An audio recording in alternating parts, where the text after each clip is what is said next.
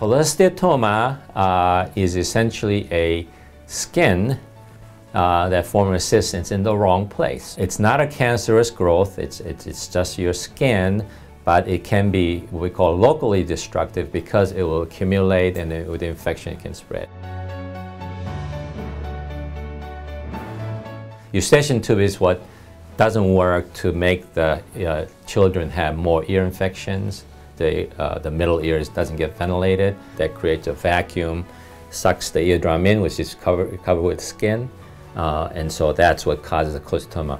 Other way the cholesteatoma skin can get in is if you have a hole from having an infection, the skin can crawl in through the hole. It looks like a pearl, so it has a pearly, shiny appearance as opposed to more of a grayish, more cellophane-looking eardrum.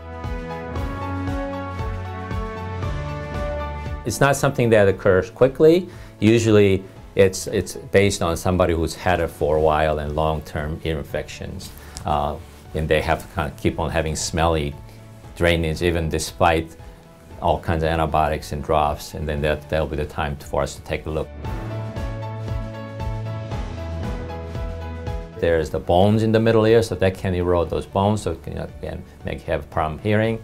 It can get into the inner ear, the cochlea, and that will lead to what's called sensorineural loss, which will be a more permanent loss.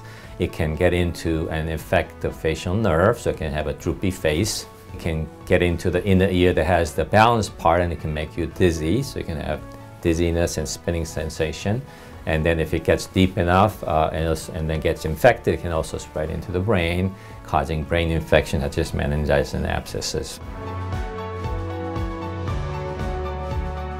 The infection will make it grow faster, so we have to control the infection. That's one way to control it. But once it gets settled in the ear, we need to go and remove it, and that's the only way we can do that is surgically. For every 1,000 or more kids, adults who have ear infection, you better get one that may have that. So fortunately, it's not common, but it can be serious, so definitely need to be evaluated by an ear, nose, and throat specialist.